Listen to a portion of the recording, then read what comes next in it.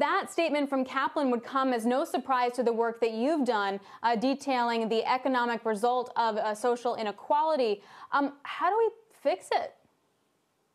Well, I think there's a lot that we can do to fix it. I think it starts with acknowledging that racial disparities are persistent and large and solvable. These disparities are, the long-standing vestige of years of policy in this country that disadvantaged Black workers and other workers of color while providing an economic advantage to white workers and white Americans. So in order to undo these things, it's a matter of acknowledging the differences are there, and then having an open eye toward how policy either improves or worsens those disparities. Valerie, it strikes me that ultimately this comes down to one thing, and that is education. We need to have a degree of education that allows everybody to participate in the workforce equally. Now, getting there is going to require a multitude of factors. But how do we make sure? How do we make sure that everybody gets access to college? Do we need to have free college tuition? How do we make sure that at kindergarten that we don't see children falling behind? How do we make sure that the education system works to solve this problem? And is that ultimately what it comes down to? So I would disagree that that's ultimately what it comes down to. I think that's part of it and an important part of it. I disagree slightly because we know that over the last 40 or 50 years, educational attainment has increased significantly among all groups in this country. But what we tend to see less progress on are these persistent economic disparities. So in thinking about how, again, our policies influence this, I think we have to start from a point of acknowledging that no policy is race neutral. It's definitely important to invest in early childhood education to make sure that all children who attend school in this country have equitable access to the kinds of resources that will give them the best education.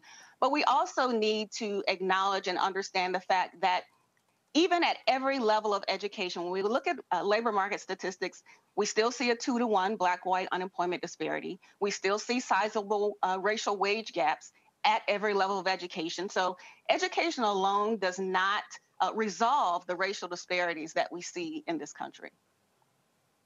So, Valerie, the Fed's two mandates, right, are full employment and inflation. And you have a great chart that I wanted to highlight, talking about the black and white wage gap and just how that gap persists, whether you're in the lower, the medium, or the higher end income, particularly at the higher end, and no matter what your education level actually is. It seems to me for the Fed to get to that full employment again and actual inflation, we do need wage growth coming from this portion of the population. How does that happen?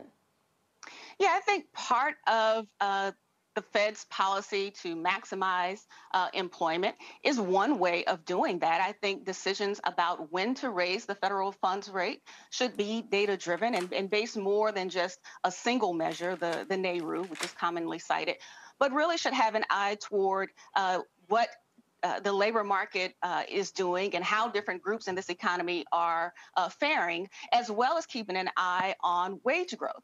I think that the decision about when to increase the federal funds rate should take into account whether or not wages are rising significantly, in addition to keeping an eye on unemployment across different communities and not just a single number. What is your view on quantitative easing? What impact does that have? Well, again, I think that's one of the tools that the Fed has at its disposal to influence the economic recovery, to influence economic growth, to particularly in the current situation that we're in, to stimulate growth and recovery.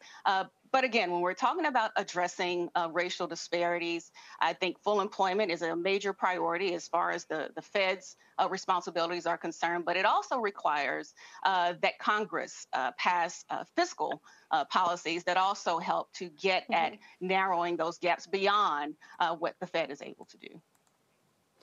I'm glad you mentioned that because it's sort of two schools of thought. Like one says the Fed's policies are actually exacerbating social inequality. The other school is saying actually fiscal policy and U.S. policy is just so bad that the Fed has to then make these decisions in order to fix it, which is then making things even worse. Can you give me some insight into what you see? I think it's incredibly important that both fiscal policy and monetary policy work together for the aim of, making this economy as strong as it can be for as many people in this country that, that need to experience economic growth and economic recovery. I would say from the last recession, as we were moving into recovery, initially, the number of measures that were taken with the Recovery Act on the fiscal side were important in preventing things from getting much worse.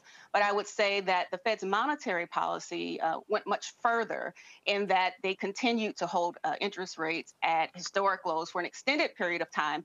And I think that was a significant contributor to bringing us to historic low rates of unemployment and for what was at that point the longest economic expansion on record.